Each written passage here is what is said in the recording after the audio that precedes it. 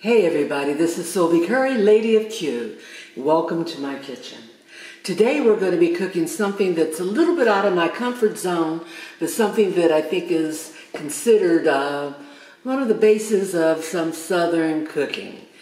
Today we're going to be doing, wait for it, pig feet, pig ears, and some pork hocks. I'm going to slow cook them in my Dutch oven with some seasonings, herbs, and things like that. Over a few hours it's going to take. No barbecue, no sauce or anything like that. Just good old Southern cooking. Pig feet, pig ears, and pork hocks. Let's go do this. Here I have my cleaned pig ears. I've got pig feet that have been cut by the butcher, and I've got some pork hocks. These have been soaked in water overnight, washed, re-washed, and washed again, so they're pretty clean. We're going to be doing these babies, so let's get on it. Cooking pig feet, pig ears, pork hocks is actually quite a simple process. The basic thing that we need to do is just get them tender. And that's just going to require a long, slow braise or cook. What goes into this? Very simple. We're going to use about 6 to 8 cups of water.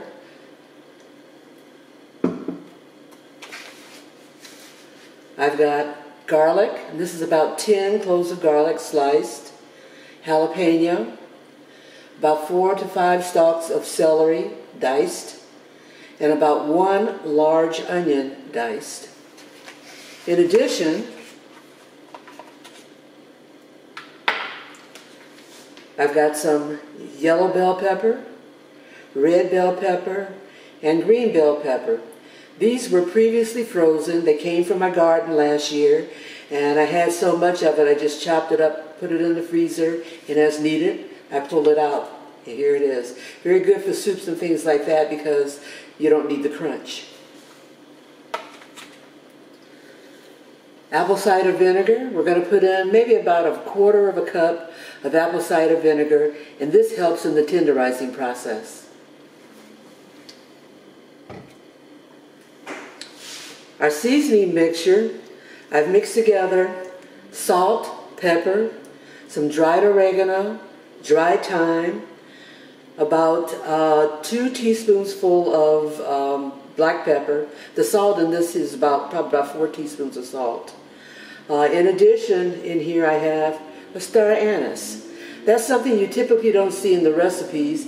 However, when you look at some of the processes for Asian cuisine, especially Vietnamese, a lot of star anise is used. So I thought I would add that just for a little oomph. It's got a liquorice type flavor to it, but 1 little star anise should not overpower the amount of food that I have here to cook. Let's do this, okay? Let's put this stuff together.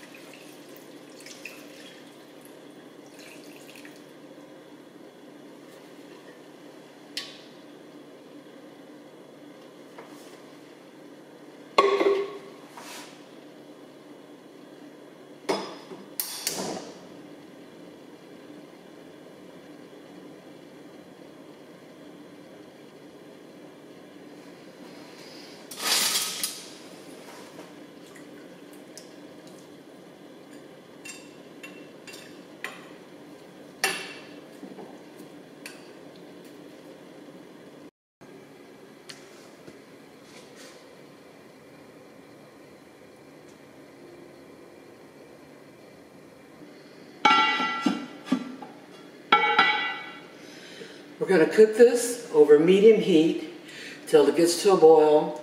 Then we'll lower it a little bit. I left a little bit of a crack here so the steam can come out so that the liquid doesn't overflow. And we'll come back and I'll show you what I have in about an hour. And then I'll do a 2-hour review. And then hopefully by close to the 3rd hour, it's nice and tender and ready to eat. 1 hour in.